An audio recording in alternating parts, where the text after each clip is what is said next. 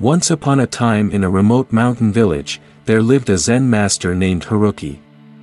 Haruki was known for his wisdom and discipline, and many seekers traveled from far and wide to learn from him. His teachings were revered, and people often sought his guidance on various aspects of life.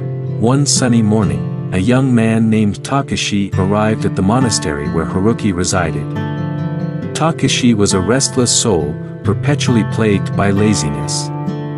He had heard of Haruki's reputation as a master of discipline and hoped to find a solution to his own lack of motivation. Intrigued by Takashi's determination, Haruki agreed to take him under his wing. He knew that the path to overcoming laziness required more than just a quick fix.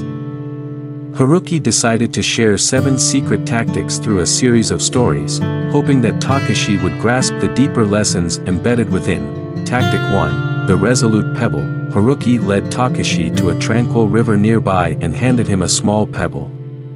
"Hold this pebble in your hand and watch the flowing water," Haruki instructed. As Takashi did so, he noticed the unwavering determination of the river, flowing continuously without hesitation.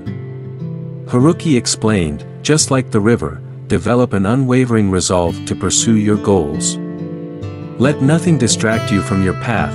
Tactic 2, the persistent ant. In the garden, Haruki pointed out a diligent ant carrying a heavy load several times its own size.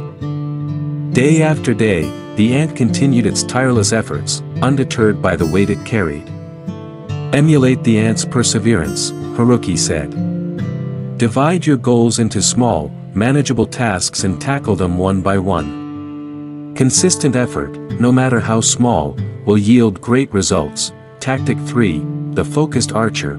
Haruki took Takashi to a nearby archery range, where an expert archer stood with his bow poised.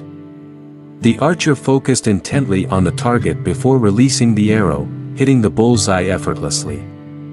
Haruki emphasized the importance of concentration and single-mindedness. When you direct your entire being towards a task, laziness fades away. Learn to focus your mind and embrace the present moment. Tactic 4, the agile tiger. One evening, as they walked through the forest, Haruki and Takashi encountered a majestic tiger. The tiger moved with effortless grace, its every action purposeful and deliberate. Haruki explained, "Cultivate mindfulness in your actions. Be fully present in everything you do, no matter how small or mundane. By infusing each moment with purpose, laziness loses its grip." Tactic 5, the enlightened lotus. In a serene pond, Haruki pointed to a lotus flower gently floating on the surface. "Observe the lotus," he said. "It blossoms in muddy waters, rising above the challenges it faces. Similarly, cultivate resilience and adaptability in the face of obstacles. Laziness thrives in comfort zones, so embrace discomfort as a catalyst for growth." Tactic 6, the wise owl. One moonlit night, Haruki and Takashi sat under an ancient oak tree. They listened to the hoots of an owl echoing through the forest. "The owl symbolizes wisdom," Haruki shared. "Seek knowledge and broaden your perspective. Laziness often stems from ignorance or lack of purpose. By continuously learning and exploring, you'll discover the motivation to pursue your goals."